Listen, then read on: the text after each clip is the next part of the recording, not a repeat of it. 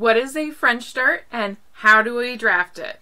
That is the question we are going to look into today. Hi, I'm Christina and I love to digitally apparel pattern, making fun and unique garments for myself. And today we're going to be drafting and talking about the French dart. So I'm going to bring up Adobe Illustrator so that we can get started drafting. Now the French dart is a dart that starts at the side seam, low, close to the waist, and it points upwards towards the apex of that bust point. Now it can be curved or straight, and depending on the different things, different styles that you do, you sometimes see a French dart sometimes gets that excess fabric cut out of there to really create a slimming look on the bodice.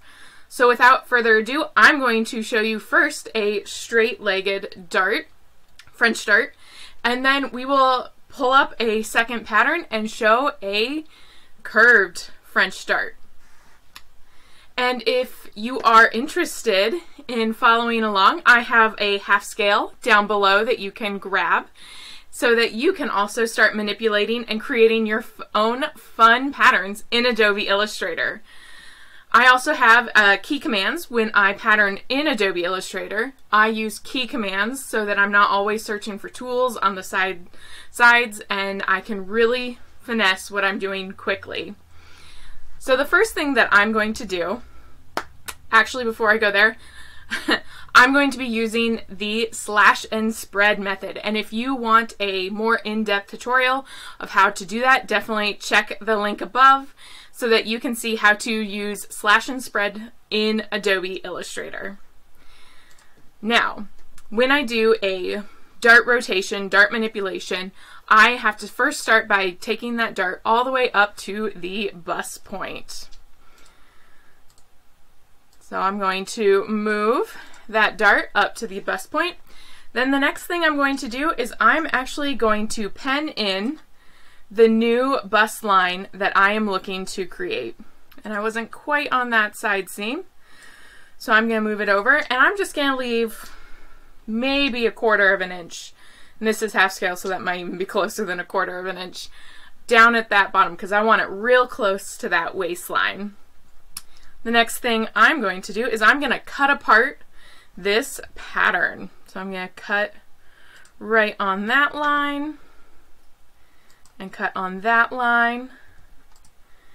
And then what I'm going to do is I'm actually going to paste that line so there is now 2 lines right on top of each other.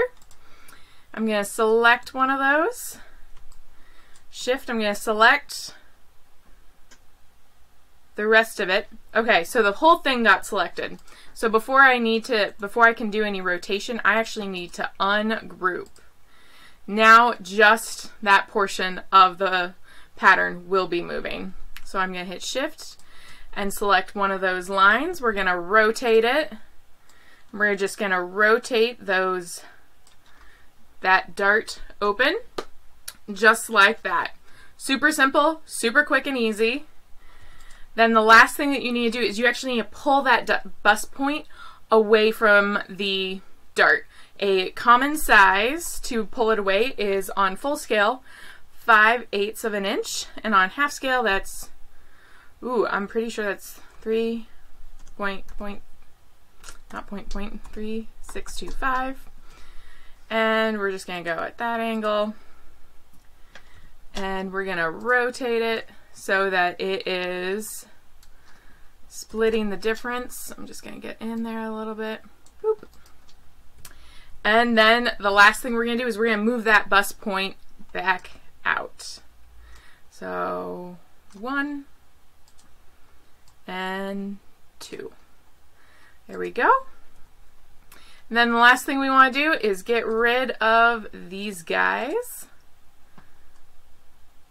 Anchor point 2. There we go. Come down here and we want to join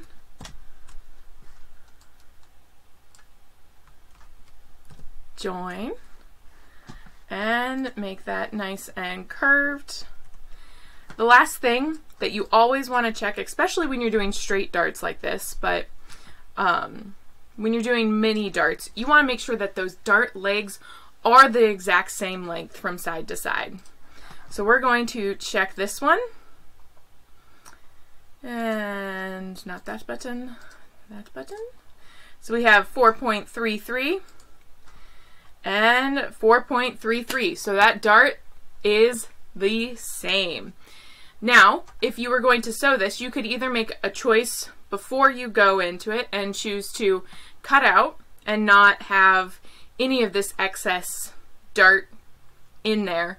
However, if you were wanting to have that to leave that excess in there in case you want to ever change where that dart was going again, once it's cut out, like moving the dart, once it's cut out of fabric, moving the dart is a little bit more difficult just because of how fabric interacts and where the extra fabric lays. So right now we'll have a lot of extra fabric right here, right at that waistline.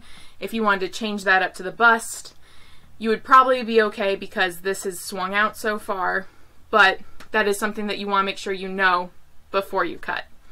So that is a French dart with a straight leg, with straight legs.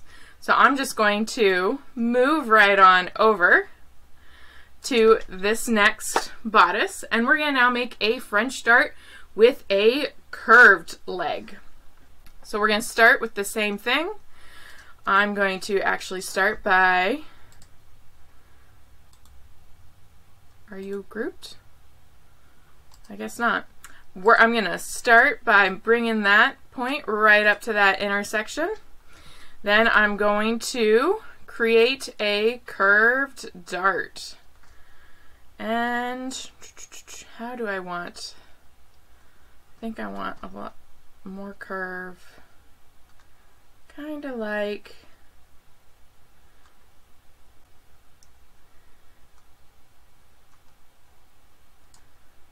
yeah, I'm going to do a curved dart like that.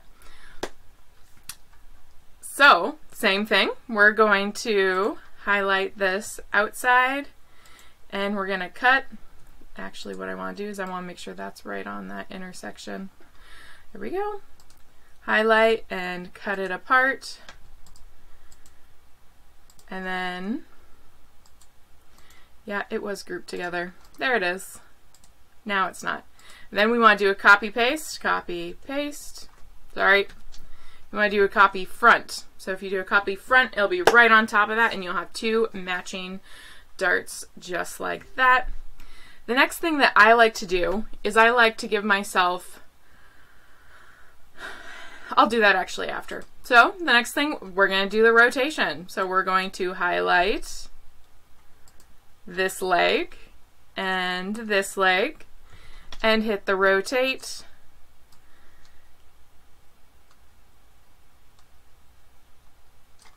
There we go. And there's the curved start of the dart.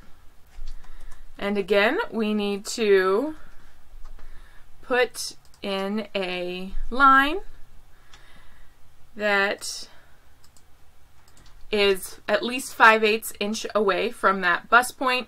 Again, that is very much determined on your bust radius. They always, like in a lot of books, they commonly start to say 5/8, start with 5/8 and go from there. If you already know that you have a little bit larger bust, you can always go a little bit bigger to start. And then I am going to rotate until that is moved. And that's actually looking a little, I know that's 0.3. That curve, I think it'll be okay. So then we're going to move that line and that one like so. And then the last thing I'm going to do is I'm actually going to make that, just going to, nope, I don't like that actually. Control Z, undo that. That is parallel there. I think that will actually be okay. So that line is 4.44, 4.58. Now, when you're doing curved stuff like that, they don't always match and you sometimes do have to ease one into the other. And that is just part of how those darts ease. So when you're actually sewing this, you're going to want to mark out your stitch lines and make sure that you're lining up your stitch line to stitch line so that you get a nice ease through all out and you don't have just random tucks. You want to have that nice ease. And since we'll be easing in about just under 1/8 of an inch, which is an easy ease to do, you might even want to just throw a stitch line in there to help pull it in for you. But you'll see that when I sew these two different French darts. So let's finish up this pattern. I'm going to delete that guy out, zoom in, and we're going to get these anchor points away. And we're going to join up and make sure that's a nice curve. And there we have it. We have our two French darts, one with the straight legs and one with the curved legs. Definitely check back soon and you can see how these two are made in half scale, and I will have them up on my forum so that you can see the difference on how they look. French darts are such a fun way to add a different type of style to your garments. They are commonly used in, back in like the 50s and 40s and 30s, so they're kind of more known for like that historical aspect. And it's just that creates that really nice line that I think is a very flattering line on a lot of people. So next time, maybe when you're creating a pattern, maybe think about adding a French dart to it. Definitely like and subscribe if you are interested in learning more how to digitally apparel pattern in Adobe Illustrator so that you can create your own patterns on the computer. It is so much fun, and definitely grab those key commands down below and check out some of my other dart manipulation series here. And I look forward to seeing you in some of my other videos. Happy patterning!